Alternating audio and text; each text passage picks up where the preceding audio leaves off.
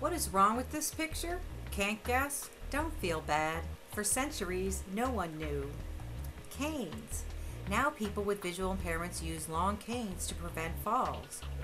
Without instruction in cane travel, called orientation and mobility, O&M, children and adults were left to grope, and this caused preventable accidents and developmental delays in children. The design of the long cane and O&M methods by the Veterans Administration after World War II meant for the first time in history, people with visual impairments had the freedom to travel alone with assurance. Fast forward to 1997 and passage of IDEA, the Individuals with Disabilities Education Act. IDEA mandates that orientation and mobility be provided free of charge as part of early intervention, preschool services, and for school-aged children in grades K through 12. O&M specialists are highly trained at the graduate level and are nationally certified.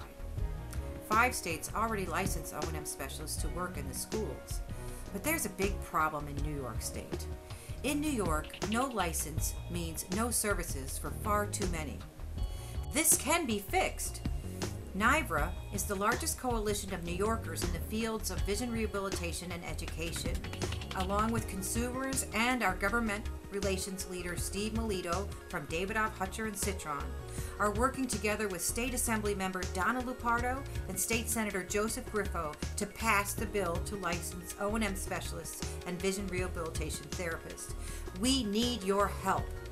This bill has a majority of sponsors in both houses, and we need you to call, fax, email, tweet your representatives.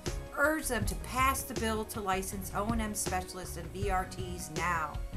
A license is the credential recognized by the Department of Health and State Education Department. Without a license, we don't exist, and too many young children don't get the instruction they need to thrive.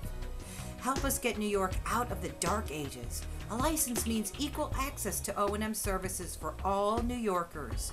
No license in O&M stands in the way of carrying out IDEA for New York children with visual impairments. Please contact your Assembly representative and your state senator and urge them to pass A3597 this session. It is urgent.